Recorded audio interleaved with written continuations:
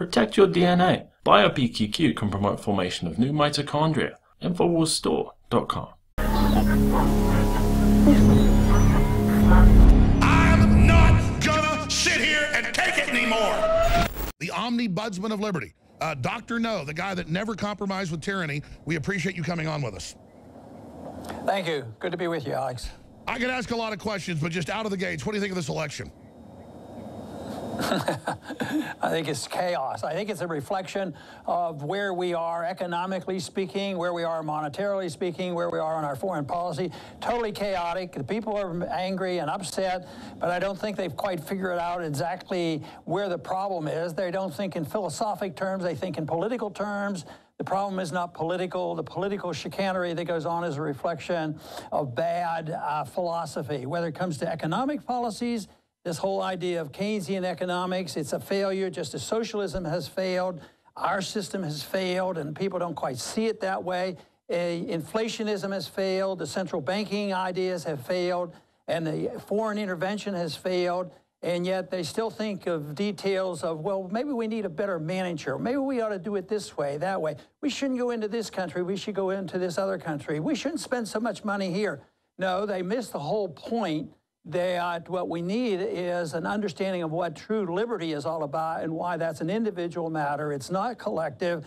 And quite frankly, I spend my time talking to young people because I think that's what we need. We need an educated new generation that will be more intense on relying on liberty rather than relying on the political process where they're trying to get one advantage over another. Do you have any predictions for this election that we're now in? Well, my prediction is that not a whole lot is going to change. I think the momentum is so great. There's a lot of good intentions out there. But I think that the spending is going to continue. I think the printing of money is going to continue. The deficits are going to continue. I've become cynical over the many decades I've been involved. I mean, if you go back to the Ronald Reagan era, I was so excited about that. I was a supporter of his in 1976.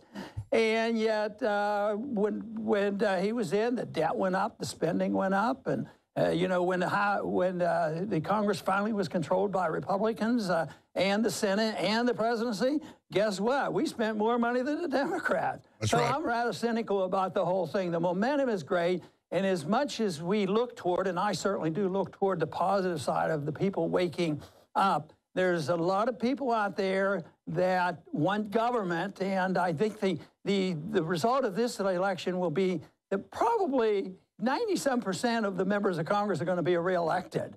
You know, it's going to be pretty much the status quo. And I think we have more work to do in the intellectual sphere, the understanding of economic policy, the understanding of the nature of money, and then that will eventually be reflected in our members of Congress. You mentioned in the introduction that I've done some work on the Federal Reserve, but I worked hard in the Congress, and especially when I interviewed the chairman of the Federal Reserve boards on various occasions. But my approach was to reach the people outside of Washington. I know that you're a purist. That's why I respect you, and you've always stuck by your guns, and that's the way to do it. But expanding on that, I mean, you've got the best voting record probably anybody, you know, since Thomas Jefferson. But if we expand on that, the incredible awakening, people know about the TPP, they know about globalism, they know about vote rigging, they know about the Federal Reserve. What is it like to watch Trump? And I know he's not perfect, bad on tortures, iPhones, you know, surveillance. He doesn't get a lot of internet stuff. I mean, he admits he's kind of a troglodyte when it comes to technology. But what is it like to see the movement that Barry Goldwater and the Liberty Movement and you grew, the American people grew? Undoubtedly, Trump is a libertarian-style insurrection into the Republican Party. They see it as outside. They're trying to reject it. The Libertarians have been taken over by the Democrats and Republicans. They've got Johnson and the other guy, basically endorsing Hillary. That's outrageous. So all I'm saying is not an approval of, I'm not trying to get an endorsement of Trump. I'm saying, what is it like for you to see the Liberty Movement basically in the hands of Trump with Breitbart and others, and I think Breitbart are good folks, intending to fight on even if this election's stolen? All I'm saying is coexisting as original patriots, like yourself. How do you see that coexisting with what's happened with Trump?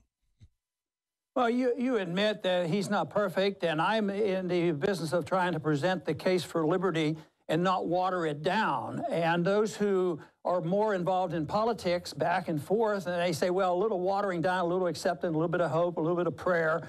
I don't have any gripes with that, but I think we have to be realistic that where are we today under those circumstances, and if you water it down a little bit, I used to say when I was campaigning that, if you talk about food stamps for the rich or the poor, and you say, well, there's people in need, so we have to help them out. But there's only 3% of the people who need help. So let's give help to 3% of the people. You give up 100% of the principles that you're dealing with. So that's why if you water it down a little bit, and understand that if you're a political activist and you love this party stuff and you have high hopes, get people involved. But the only benefit comes from people changing their minds and their understanding that people's attitudes have to be so sound that they reflect on the members of Congress. I don't think the people in Congress, in hopes that they will change their position a little bit, that all of a sudden the people are going to wake up. Right now, there's too many people. I had a lot of young people that came out during my campaign. But, I was more discouraged by the fact that Bernie Sanders got bigger crowds, and he says, I'm a socialist. So I knew, boy, my work is cut out for myself. There's this. So I'm dealing in that area of changing people's minds because, quite frankly, I think that if we have an intellectual discussion between what free market is and socialism, that we can win this. I also work under the impression that getting 51% to vote one way or the other isn't the important thing. You need 8% of the people who are the thought leaders in the country, the people who write the books and write the magazine, and people like you that have an access, to the public. They're the ones who have to understand it. So I'm too discouraged about, nitpicking and changing a thing here, this policy here, accept this isn't good. A little protectionism doesn't hurt anything. No, I got it. We've got to change the whole system. We got to change the whole fraudulent system. Yes, Ron Paul is our guest. You got to change the minds of the people. That's what's happened. And you can only do that one person at a time.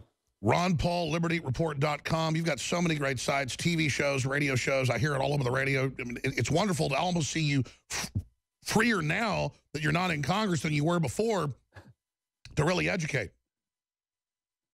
Yes, and I feel good about it.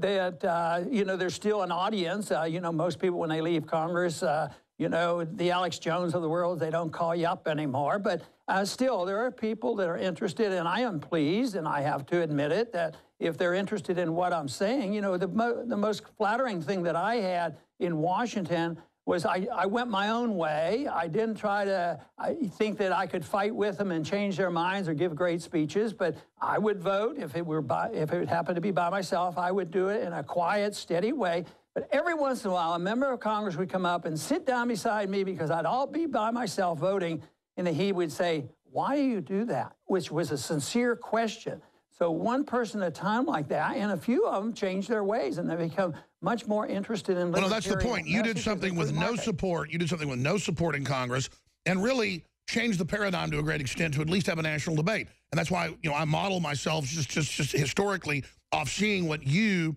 and others have done with the wind blowing in your face. Over time, you end up turning the tables. And getting back to Trump, because it's obviously the big phenomenon, the election right now. The biggest reason I've supported him is so that I could also sit there and point out things that were wrong. And I've seen Trump actually change when he sees something is wrong, if it's actually genuine and not from the establishment. But obviously, looking at Trump, because obviously people want to know what Ron Paul thinks about this, the entire establishment, the communist Chinese, the socialist Pope, the Mexican presidents, all the big corrupt combines, the Republican Party machinery that has attacked you and tried to destroy you. I mean, you know a man by his enemies. And Dr. Paul, Trump has the same enemies you had, the same enemies I have, and they are so opposed to him. I think that's undoubtable. So what do you think of that, and what do you think that signifies? Well, I think what you're doing is fine and dandy, and you make those points, and you can make inroads, but my approach has been different. I take it out of the personalities. I never wanted, I bet you can't find anything I've ever said on a House floor about, the President of the United States is a bum. Or saying the Democrats are, the fault, and it's all the fault of the Democrats. No, I'm always going to be talking about changing people's minds about why printing money is lousy, why fighting wars overseas is bad, and not. No, I got it. You are a gentleman who is reaching out to people trying to change them, and Trump is more of a bull in a china cabinet. I think that's the case, and there hopefully that there's room for both ways of changing things. Because, you know, I sort of enjoy the idea, though I never became a Trump supporter, I enjoyed the idea that right now we're winning on some of these issues. One is that it's a little bit more popular to challenge political correctness than it was a few years ago. And I think the American people are waking up. They're so sick and tired of that bingo. That's what I'm saying, Dr. Paul, is that Trump has taken what you built and others built and we built and magnified it. There's some imperfections there, but I think I just heard you right. You said I'm kind of a Trump supporter on the fact that he's made it okay to have free speech and stand up against the bullying of the PC crowd? Okay, well, no, I'm glad that has happened, but I see it in a different sense because I use it in a different fashion. I would say, well, who uses which bathroom is a private property issue. We need to deal with the issue of privacy. Why do governments own these things? Why in the world would we be talking about this? Because people can't walk into our houses and decide who's going to use why is the government involved? Businesses should have whatever they want. You want to have the same sex? So you want to have them separate? I want them to use the total principle of freedom, property rights, voluntary contracts, non-aggression principle. I want to always emphasize the philosophic underpinnings of what we're talking about. And you're dealing, you know, with one of the specifics, and you will go a certain way politically.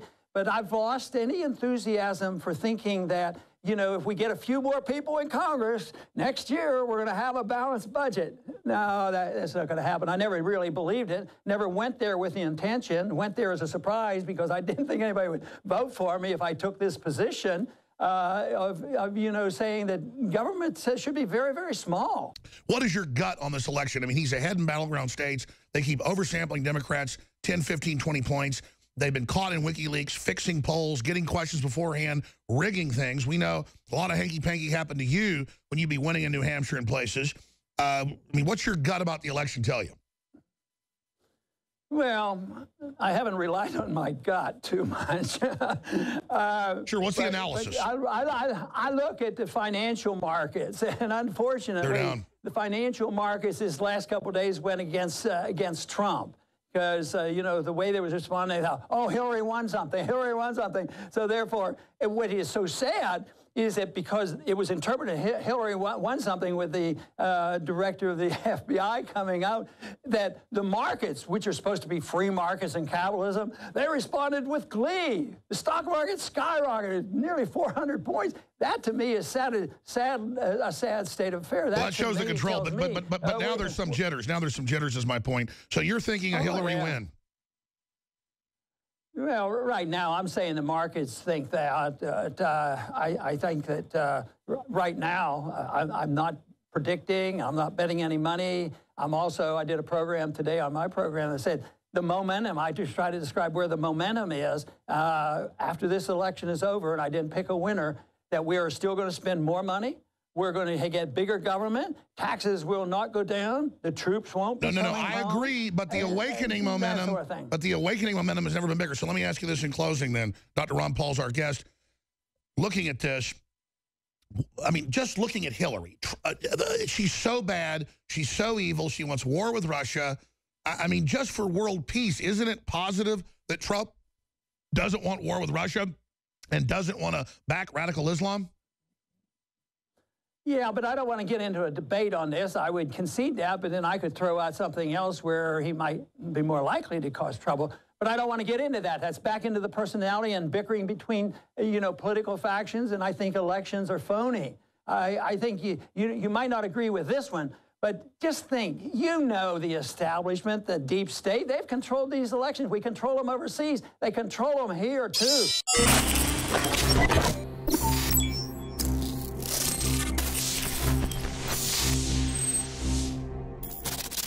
Look, I'm not going to sit here and say, see, I told you so, that communist Chinese-style net censorship was coming to the web, because it's already here. It's being announced. The way you keep the internet open and free is you get involved more than ever. Go to Infowars.com/app. A new battleship in the fight. Infowars Live. Available right now. We're looking for a crew to man it. You gonna sit down and play games and be a trendy? Or are you gonna be part of history? Don't sit by and let the internet and free speech be stolen from you. Take action.